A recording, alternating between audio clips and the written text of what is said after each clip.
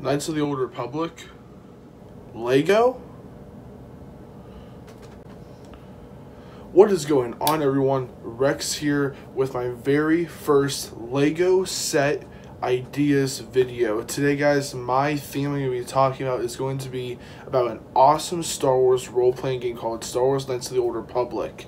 And this game is so much fun, guys. If you have not played it, it's a very old classic Star Wars game. It's on Steam. I recommend you guys to go ahead and check it out. There's two of them. There's KOTOR and there's KOTOR 2 Sith Lords. I'm going to be covering the first one in this video, and this is going to be a bunch of sets I tried to just gain the entire experience of the Knights of the Old Republic game within. So let's go ahead and get started with the list of boundaries I'm going to be going in for this set idea.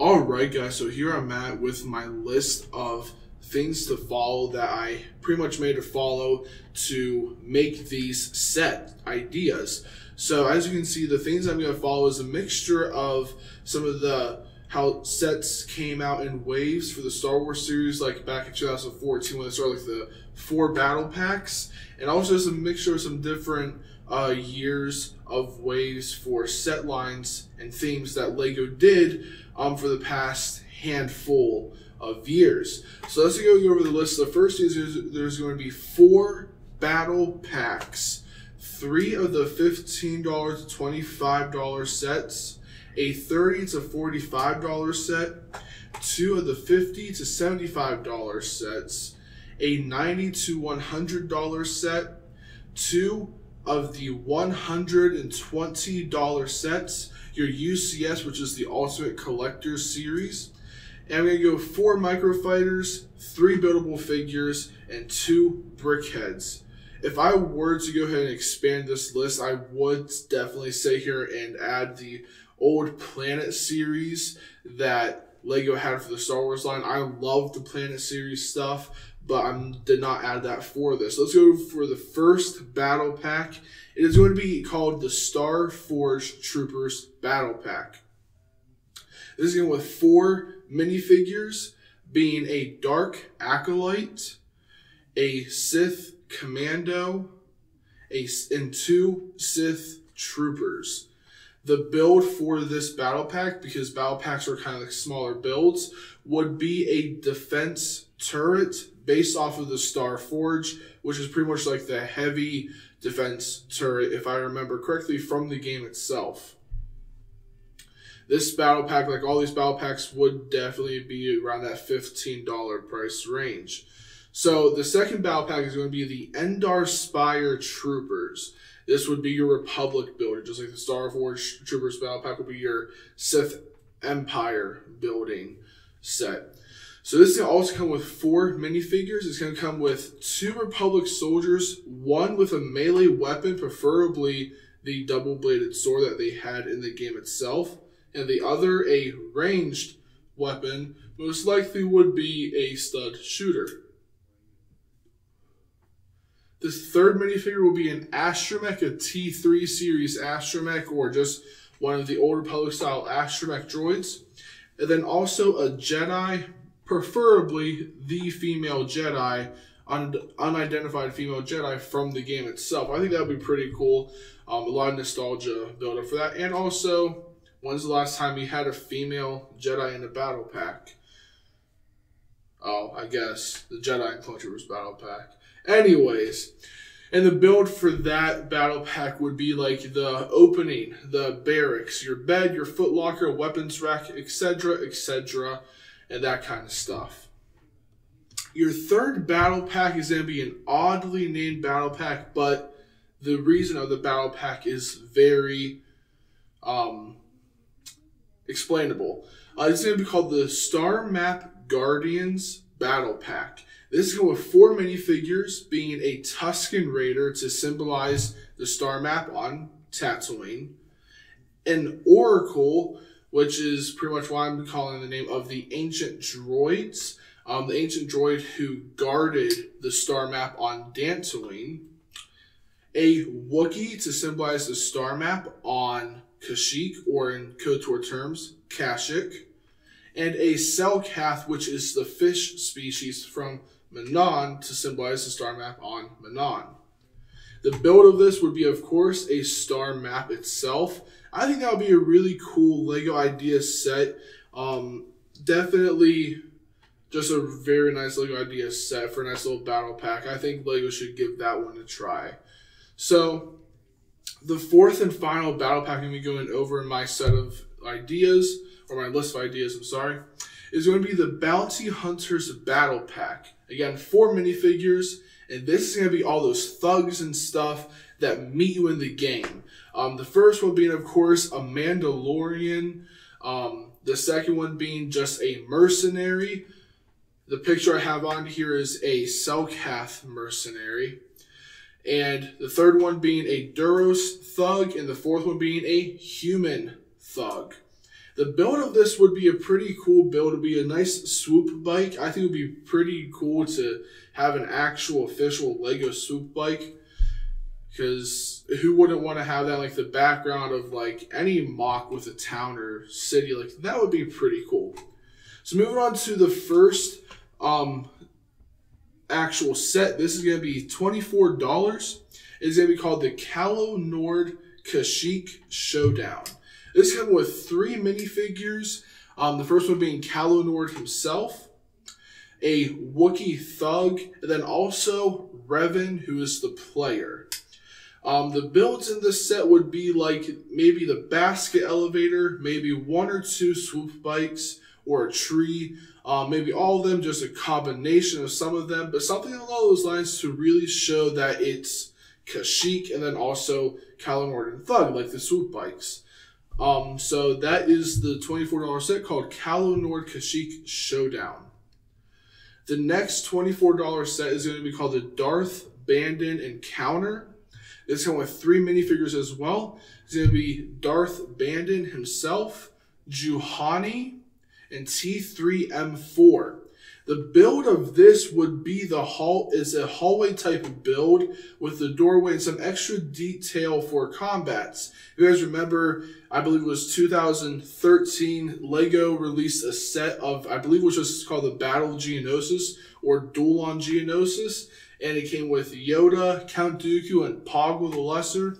And they had like the combat options for Yoda and like different details, like something along those lines, but also focused on the Manon hallway, like that planet's Darth Bandon encounter. The next set is also a $24 set. It's going to be called the Droid Shop on Tatooine. This, again, 3 minifigures, and it would be one of them being HK-47, the Ithorian Seller, and again, Revan, the player as well. The build of this would be the droid store, like kind of like a Yoda's Hut type thing, like, you know, the Octu training, like, you know, like a nice little build with like maybe a small bar for the Ithorian, like for his selling, and then a little placement area for HK. I think that would be a pretty nice set to have, and I think it would be pretty cool. It would be a nice way to get HK-47 and get an Ithorian minifigure. So the next set is going to be called the Manon Cantina. This is going to be a $40 set. It's going to have 5 minifigures. The first one being a bartender, of course, it's a cantina. The second one being Jolie Bindo. The third one being a Sith officer, preferably female, for a reason, because if you guys know the game, you would know that. The fourth character or minifigure being a mercenary, and then the fifth one being Canderous Ordo. The reasons for these minifigures like Jolie's, because Jolie's story in the game actually leads you and continues on into Manon. And Canderous, just because of the fact that he's an X-Man, well, he's not an X-Mandalorian, but he was a Mandalorian, turned to a mercenary. So, like, with other mercenaries being there on Manon, I think that would be a pretty nice minifigure to have there. The build of this would be like a cantina, like a bar, tables, some storage areas, some detail, stuff like that for a cantina. So that is the Manon Cantina idea. The next idea is called the Dueling Arena. This will be a $50 set. This one will come with 5 minifigures. Revan, which is the player, nicknamed the Mysterious Stranger. You would have Bendoc, Starkiller, Deadeye, Duncan, Bastila, and the Hutt named Azure, who is the Dueling Arena CEO, I guess you can say. He's in charge of the Dueling Arena. And the build would be the arena, of course, maybe a little background area for like weapons rack and like the storage for the med packs, and then also a place for Azure himself because he is a Hutt. I think that would be a pretty nice set to have. Maybe wouldn't be the $50 price range, but we can hope if that were to be an actual set, that it could be around that $50. The next one is a $75 set called the Wookiee Village. This will come with 6 minifigures. The first one being Zalbar, the second one being Mission Veo, the third one being Zalbar's father, the fourth one being Zalbar's brother, the fifth one being a Wookiee villager, and the sixth one being a Zerka employee. The builds of this bigger set would be mainly the main meeting center for the village, where the main action and drama happened in the beginning and ending of the Kashyyyk drama, Zalbar's family drama. You can also have a small Wookiee home with some storage, and you can also have like a little Zerka stand, like with their own storage, like that, their kind of area, kind of build for Zerka Corporation. I think that would be a pretty nice set to have. The next one is going to be the Sith Academy, a $95 set. This one coming with 7 minifigures. The first one being Revan, who is the player. You would also have the Sith Master from the game, along with the Sith Apprentice from the game. The fourth minifigure would be Dussel Onasi, who is Karth Onasi, which is the 5th minifigure, who is Karth Onasi's son, who actually joined the Sith Academy, and the story of that can go pretty interesting depending on if you're going light or dark. The 6th character being Canderous Ordo, and the 7th character being a Sith learner. The builds in this, because it's almost a $100 set, is pretty simple. You have your training room, the chamber for the Sith Master, your storage areas, and your doorways and etc. to kind of connect all of that, make it detailed, oriented, and just make it look good. Add that extra detail, extra features, that kind of stuff. Again, a pretty nice set to be made in my opinion. So going on to the $120 sets, the first one being, most obviously, the Ebon Hawk. Come with 9 minifigures. This would come with Revan, Karth Onasi, Canderous Ordo, Bastila, Davik Kane, T3M4, Mission Veo, Zalbar, and a Mercenary. The build would be the ship itself with many features, and it would also be able to hold all of the minifigures. I would also say that there was probably going to be some wreckage build to make up for the price from Davik Kane's home, his mansion, his big old rich home. So I think that would be a pretty nice thing to have. The second $120 set would be the Leviathan. Sorry, I butchered it the first time. It would have 9 minifigures being Revan, Darth Malak, Bastila, Karth Onasi, Admiral Saul, HK-47, 2 Sith soldiers, and a Sith technician. The main ship itself would be the build again, just like the Ebon Hawk, specific areas for the minifigures, but this one would have an area with the prison cells, a droid room, a barracks, the reveal area, along with the Saul's End, which would be the command bridge of the ship. Moving on to the UCS, that will be costing $500. This one should be very explanatory. That is the Star Forge itself. So this would come with a whopping 20 minifigures.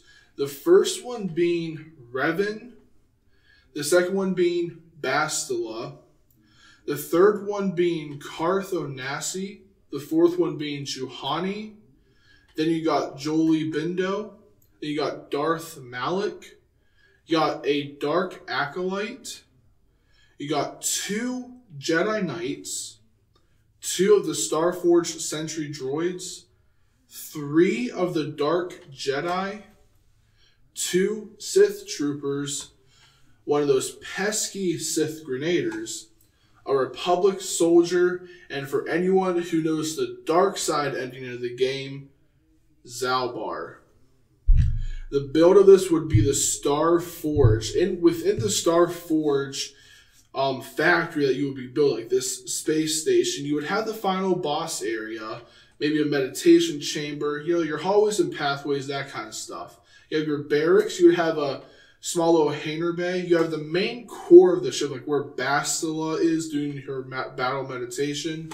You have the factory generators, like some details like that. Also, some extra rooms like Easter eggs, like when you're going through the big hallway and you turn right where all the enemies are coming from, but if you turn left, you can enter that room where you get either the really awesome Jedi robes or Darth Revan's Sith robes, depending on which side you want, light or dark.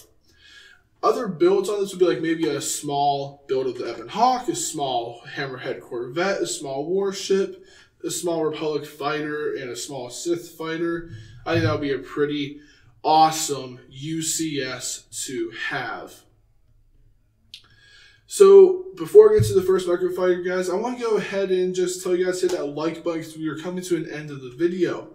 So make sure you hit that like button again. If you're new to the channel, hit the subscribe button. Make sure you hit that notification bell so you're notified whenever I do more Lego set idea videos.